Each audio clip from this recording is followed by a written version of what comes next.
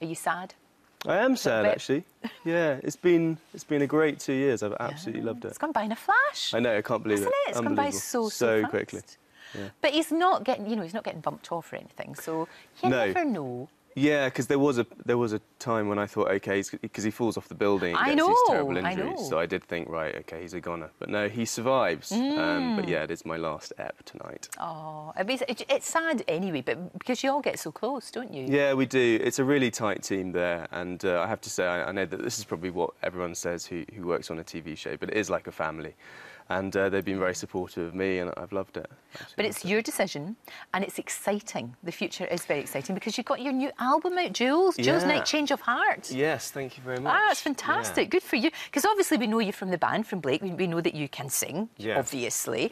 Well, but you've always wanted to do this, haven't you? Yeah, I have. I've been thinking about doing a solo album for ages. I've been singing since I was 7 years old,